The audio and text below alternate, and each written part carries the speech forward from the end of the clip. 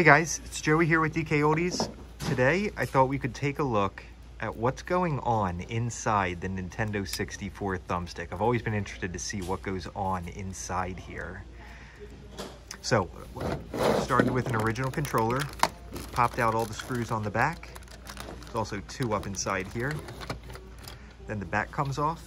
The thumbstick is in here like this, plugged in here. Take that out, take out the three screws that hold it in. Then you've got thumbstick on its own here.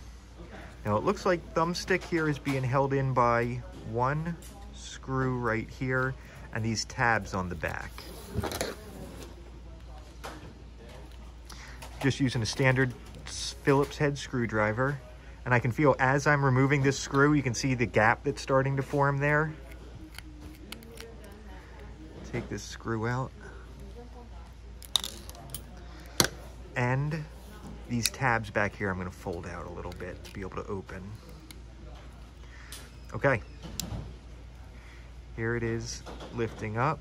And you can see here, on this top portion, there is a spring.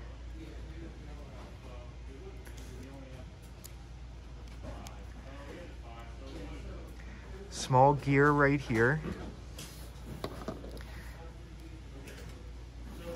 There's another gear down in here and another gear right here. If I take this out, I think we can see it a little bit easier. There's the circuit board.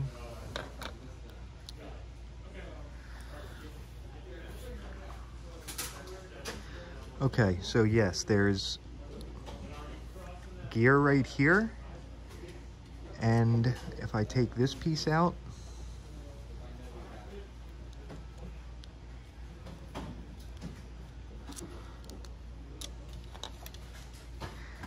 there's another gear down in here.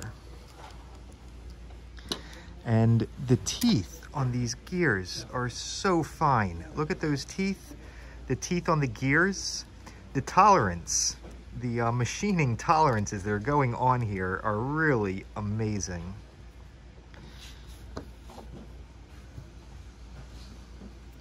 When this goes back together, this gear right here meshes with that one down there.